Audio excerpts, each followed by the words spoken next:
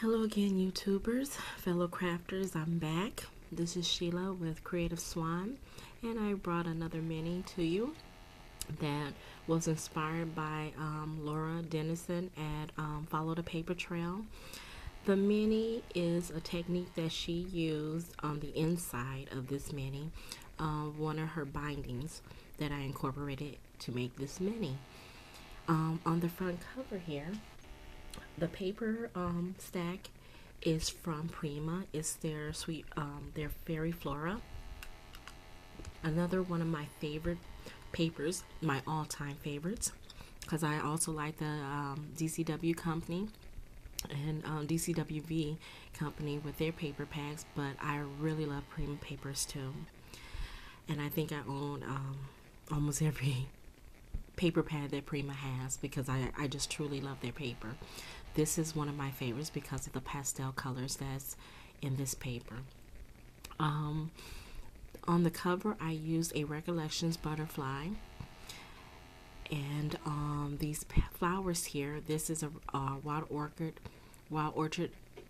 orchid crafts flower that I glimmer mist, and I also glimmer mist these two here. This is a I'm not sure where this flower is from, but this one I made. And this is one of the chipboard pieces from the stack from Prima, and I used some bling here that came from Recollections. The side is made, the covers are chipboard, and also the back is chipboard. The side is lace that I got from my friend Dawn. Hi Dawn, and thanks. And I glimmer mist this also to go along with to coordinate with the colors that I'm using here. I close it with a magnetic closure, and it's a gatefold style. If you notice here, I'm very basic mini. I did no embellishments on this album to decorate it.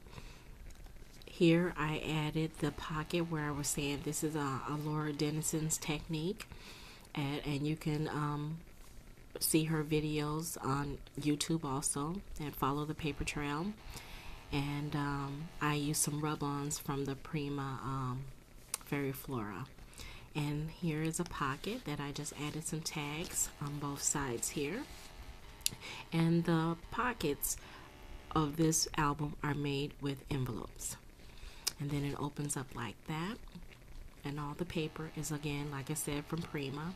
I made a little pocket here with a tag, and then I pull out there, and it opens up to another, and all of this is envelopes.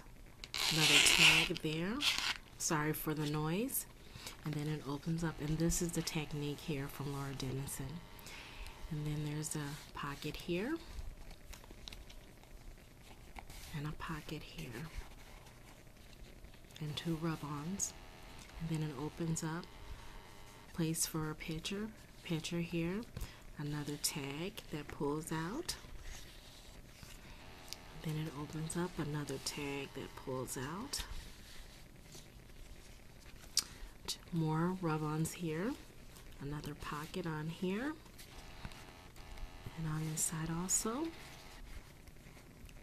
And then it opens up, another pull-out tag. And then you can put something here in our picture. And here's another place for a pocket or a tag here. That's a pocket, I'm sorry. And then there's the back cover, and then another place for something to go there or a picture. And that is the mini album that I made following Laura's tutorial on the side pockets here. I really enjoyed how this one also came out. I enjoyed making it. Very simple album. Love the paper collection. And there is my mini. And I forgot to mention here, this flower here is also from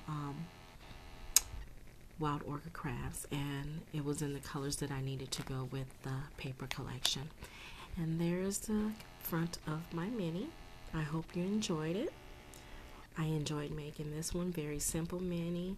Went through it really fast. or was able to put it together really fast. I thank you for watching and see you soon. Bye for now.